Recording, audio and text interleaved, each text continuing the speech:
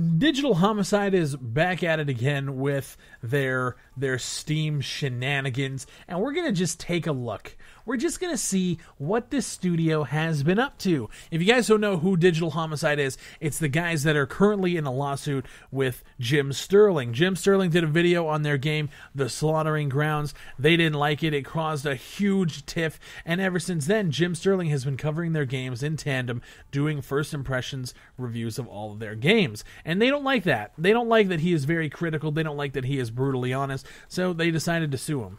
Isn't that some shit? So I'm scrolling through the Steam store looking for something that I can cover on the channel, and I see this game called Paranormal Psychosis, and I see the thumbnail, and instantly I know that it's Digital fucking Homicide. So you go to their studio page, and you can just see what the fuck these guys have been doing for the last few months. In the last 2 months, they have released 7 games, 5 of which end up on the Steam store on the exact same day. All of them reviewed mostly negative. Do you guys see a pattern with this studio? It's almost as if every fucking game they release is complete and utter trash. But then you look down here and you see these 2 bundles here. So you have the bundle discount pack and the mega sale pack. What they're trying to do, and this is how Steam refunds work. If I want to refund a bundle, I have to make sure that the entire bundle has less than 2 hours playtime within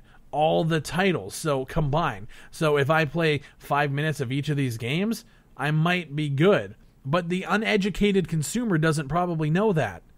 So they're going to buy this, they're going to try one game, maybe play 20 minutes, try another game, play 20 minutes, try another game, play 20 minutes. There's like 10 fucking games in each of these packs. There is no way, if you want to try every one before you decide to refund, that you'd be able to do it if you kept on a 20-minute time basis. What they're trying to do, in my opinion, is make it so you try all the games and then you go over that 2-hour limit and you can't refund any of the bundles. Because you look at these games, they're like 54 cents a piece. For me, I'm going to pick up Paranormal Psychosis, which you guys are going to see my first impressions in a little bit here. I picked up the game, and I'm probably not going to like it. Yeah, you guys could say that I'm going in biased. I just know that everything these guys touch, in my opinion, is complete shit. And I would refund it just based on principle, because these guys don't deserve a fucking dime. If you guys are buying these games, this is funding their lawsuit against a fellow YouTuber. So there's the situation. We have a spam developer throwing shit on the wall just trying to see what sticks. And let's see if it's stuck, huh? Paranormal Psychosis, let's jump into it. This title screen is fucked. Okay, the horse is invisible? Are they ghost horses? Who's this? Okay. Oh my god, this looks trash. Oh my god. This is so shit. Oh yeah, dude. It's so bad, it's fucking hilarious. There's clipping issues with the lighting, like everything's transparent. Look at this.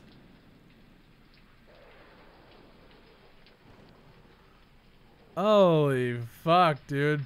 You spot a chainsaw down the hill.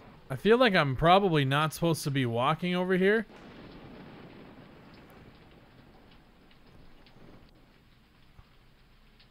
Oh yeah, tree clippage, yes! Oh yes, this game is... Whew, this is some top-notch work. I'd rather play this over Fallout for sure. What the fuck? Oh my god, dude.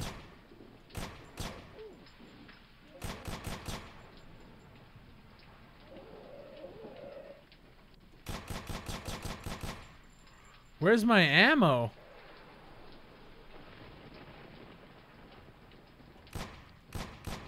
Oh yeah, look at that.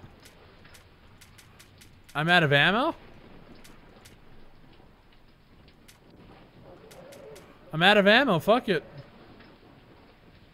Alright, what happens if I die?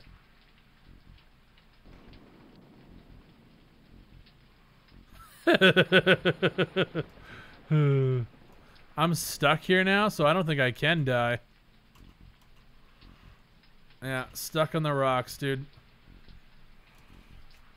So, hard to restart.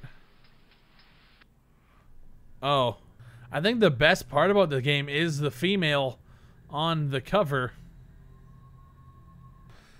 I can't even exit because it doesn't even show my mouse anymore, so that's fucking glorious, dude. Game of the fucking year.